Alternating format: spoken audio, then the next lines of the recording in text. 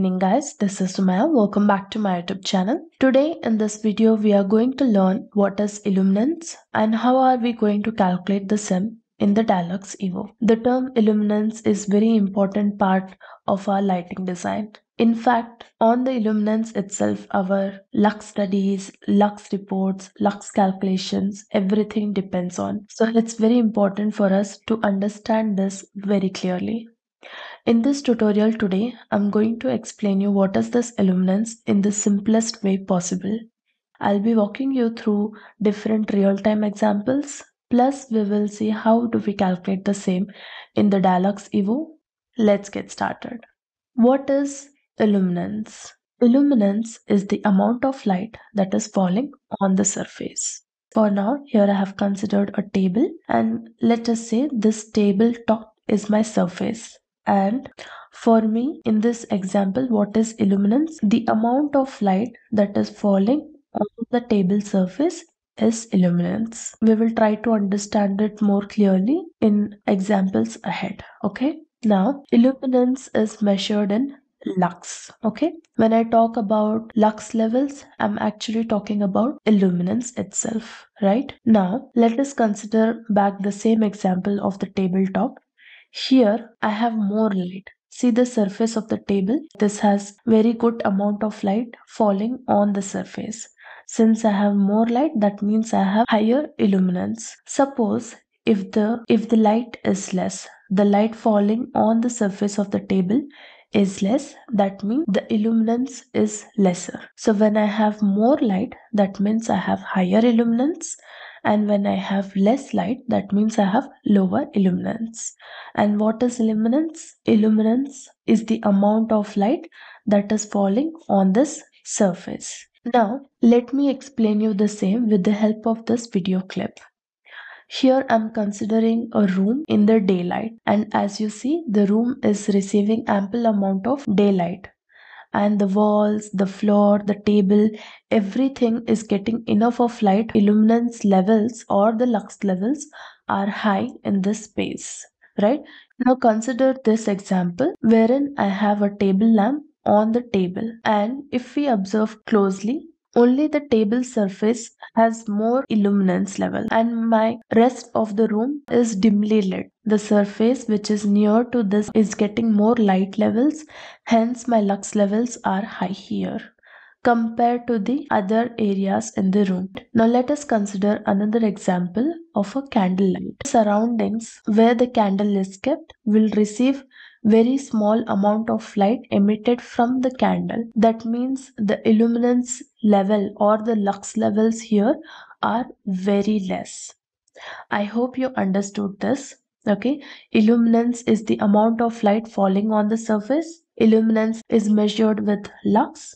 Okay, another important factor for us to consider is the more light is, the higher my illuminance levels or the lux levels.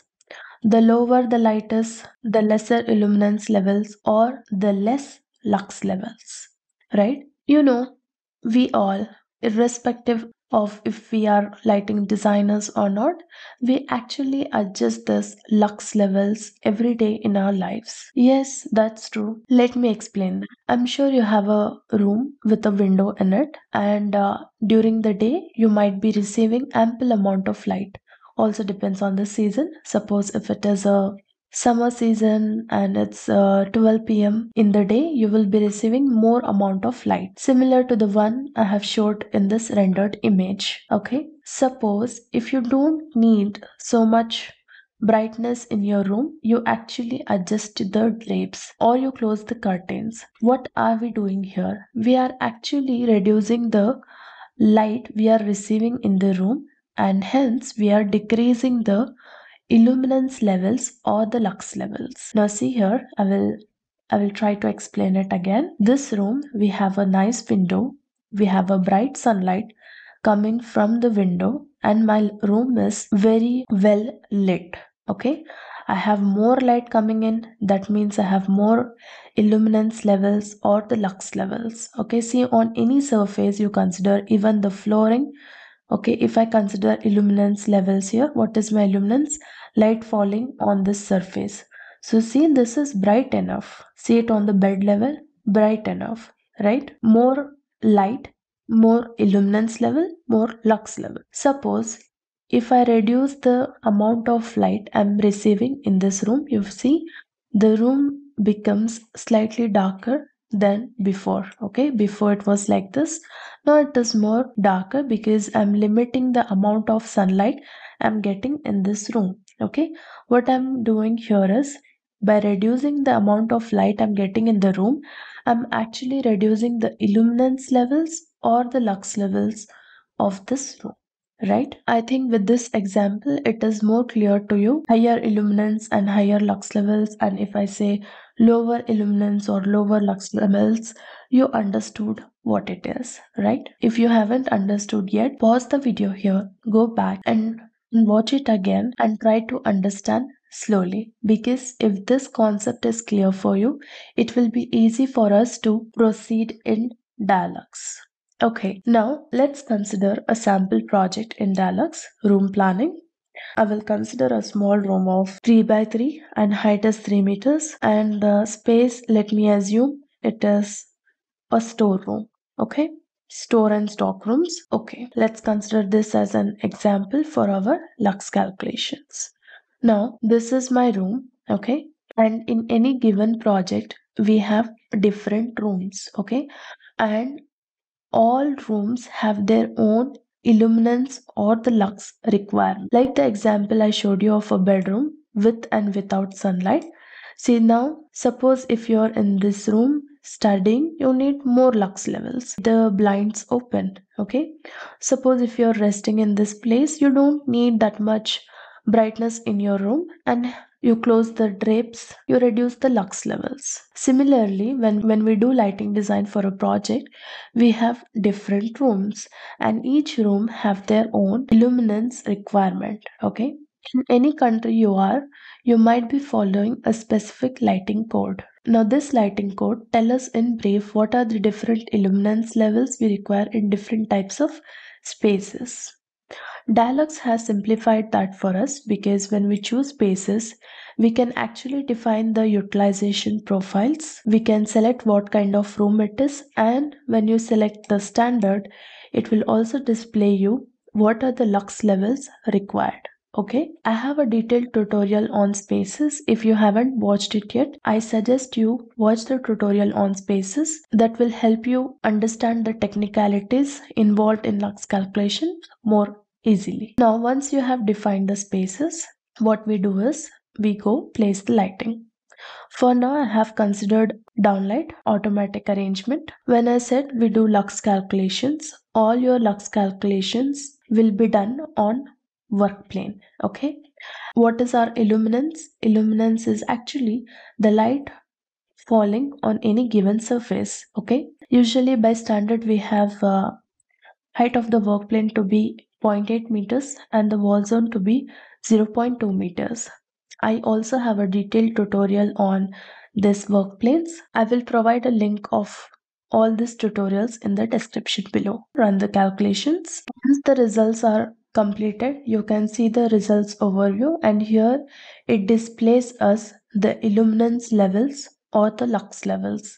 See, the rating here shows 149 lux. Okay, that means on this surface I have 149 lux. What is lux? Lux is actually a unit for illuminance. And what is the illuminance? The amount of light I'm receiving in this surface, right? So in my spaces, the standards I have chosen for storerooms, I need 100 lux. Okay, 100 lux. I'm achieving 149 lux. I'm achieving slightly more lux than what is required, right? Now, we measured the lux levels at 0.8 meters height. Suppose you don't want to measure it at 0.8 meters, okay? Suppose this application is something like corridor. In corridors, our work planes will be at 0 level. Then you can change the height here. Now let us reduce to height of this work plane to be 0 and let's run the calculation. Now you see we are receiving 127 lux. Previously it was at 0.8 meters height. it was 149 lux. Now I have 127 lux. Why the decrease in the lux levels? See, my lights are placed in the ceiling here, okay?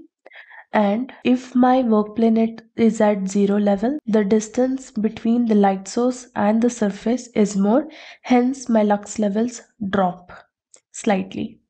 If my work plane is at 0.8 meters, okay, the distance between the light source and the work plane is less. That's why I have a little higher lux levels. This is similar to the real-time example I showed you, that when we have a table lamp and it's switched on, then on the surface where we have placed this table lamp, only this surface will be receiving more illuminance. The far we go from the light source, the less illuminance we have, right? I hope you understood the points till here in the dialogue. Now, let us check how does this value show us in the Lux reports, right? We'll go to the documentation, and in the summary, if you see, we have E perpendicular. Okay, this is perpendicular illuminance. Now, why is this displaying me perpendicular illuminance?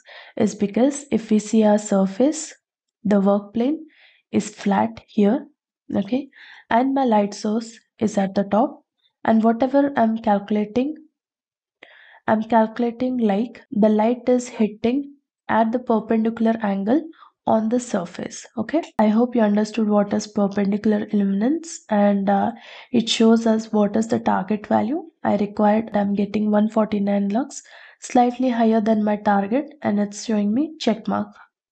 Uniformity I required as 0.4, but I'm not achieving the required uniformity. That's the reason it's showing me cross mark. Okay. If you want to know more in detail what is uniformity, I have a detailed tutorial on that. Now, if you go to the working plane, here you can see perpendicular elements, that is your target. Okay. This perpendicular illuminance is also an average of the overall illuminance you're receiving on that surface. Okay.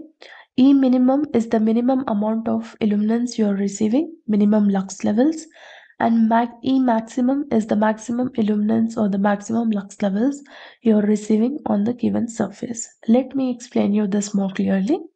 We'll go to the calculation objects. We'll select the plan view. Select the work plane. To understand more clearly, if you prefer to see the calculation in false color, you can choose false color, or if you prefer to see it in value chart, you can choose this one. But I feel false colors give you more clear understanding. Now, if you see from the top view, here I have placed two downlights, okay, and on this area I have around 250 to 200 lux, okay. And as I go far from the light source near the walls, the lux levels, the illuminance levels are dropping to 50. Okay. And if I go towards this wall, the illuminance levels have further dropped in 25 lux. Okay.